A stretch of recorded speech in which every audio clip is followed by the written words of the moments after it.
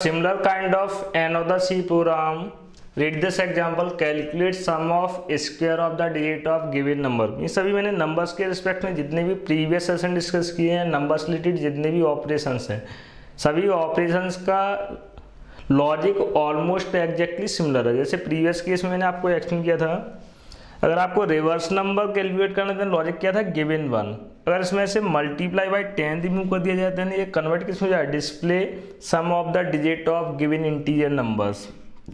Similarly display some of square of the digit of given number का भी logic कैसा हुआ, exactly same as that one. Means some basic modifications perform कराना, then इस particular problem को solve करना possible. सबसे पहले चेक करना इसका मीन्स एक्सपेक्टेड बिहेवियर क्या है। सपोज दैट अगर आपने रन टाइम पर कोई भी नंबर एंटर किया है, एनी 3 डिजिट नंबर और 4 digit number like 3 2 1 5, this is your entered input. इस केस में इसका एक्सपेक्टेड रिजल्ट क्या आएगा, display some of the digit of square of the digit of given number. सबसे पहले मीन्स इस केस में जो भी ऑपरेशंस है वो लास्ट डिजिट के रिस्पेक्ट में परफॉर्म कराना possible from right to left. तो सबसे मीन्स एक्सपेक्टेड रिजल्ट क्या है इसका, सम of the digit. Means digits क्या है इस केस में, 3 देन 2 देन 1 देन 5।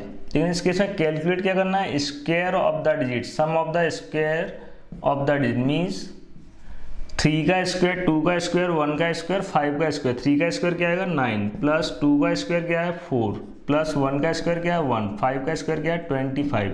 जो भी इसका सम आएगा वो सम कंसिडर क्या होगा, सम क्या है इसमें 9 plus means 25 plus 1 is 26, 30 39। Expected result क्या है इनपुट के अकॉर्डिंग 39।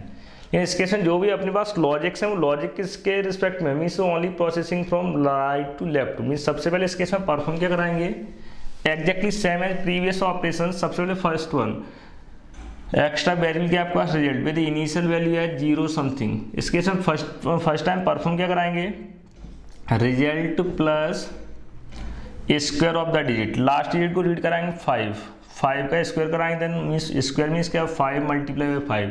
और 5 को रीड करने के लिए 5 के प्लेस पर यूज क्या करेंगे, नंबर मॉड्यूलो बाई 10। देन इसका रिजल्ट क्या आएगा, लास्ट डिजिट एज 5। लेकिन 5 को 5 से मल्टीप्लाई करना, देन अगेन यूज क्या करें, multiply by number modulo by 10। Again क्या आएगा, नंबर मॉड्यूलो बाई 10। इस नंबर तो सेम ही है करेंटली।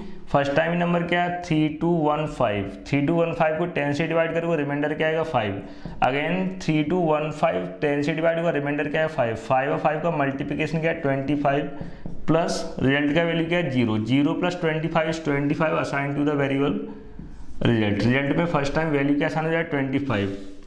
नेक्स्ट टाइम जब लूप एग्जीक्यूट होगा तो लूप के केस में 5 को डिलीट करा लेंगे। 5 को डिलीट करने के बाद नेक्स्ट टाइम लास्ट डिजिट क्या है 1। तो 1 के केस में अगेन क्या यूज करेंगे, फिर से result plus again same operation. Result का प्रीवियस वैल्यू क्या already 25 plus number modulo by 10, reminder क्या आएगा 1 मल्टीप्लाई बाई, अगेन रिमाइंडर क्या आएगा 1 multiply by 1 is 1 plus 25 is 26। Next time result में क्या आसान हो जाएगा 26।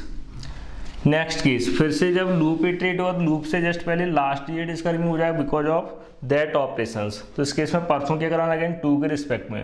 तो फिर से क्या, result equals to result plus result का वैल्यू क्या है 26 प्लस नंबर को 10 से डिवाइड करने के बाद रिमाइंडर क्या आएगा इसका 2।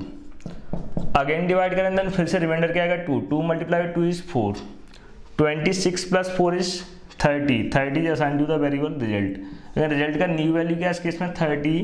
नेक्स्ट टाइम मीसे ऑपरेशन परफॉर्म करने का लास्ट डिजिट रिमूव होगा। लास्ट डिजिट रिमूव होने के बाद नेक्स्ट लास्ट डिजिट क्या है इस केस में 3। और सेम ऑपरेशन किसके लिए अप्लाई होंगे, 3 के लिए। रिजल्ट का वैल्यू क्या है ऑलरेडी 30, देन प्लस रिमाइंडर क्या आएगा 3, अगेन रिमाइंडर क्या आएगा 3 मल्टीप्लाई 3 इज 9 प्लस 30 39 अगेन किस में आसान हो जाएगा, रिजल्ट में वैल्यू बिकम्स 39। फाइनली इस केस में ऑलमोस्ट सारे के सारे ऑपरेशंस कैसे हैं, सेम एज रिवर्सिंग डिजिट और reversing digit of given number.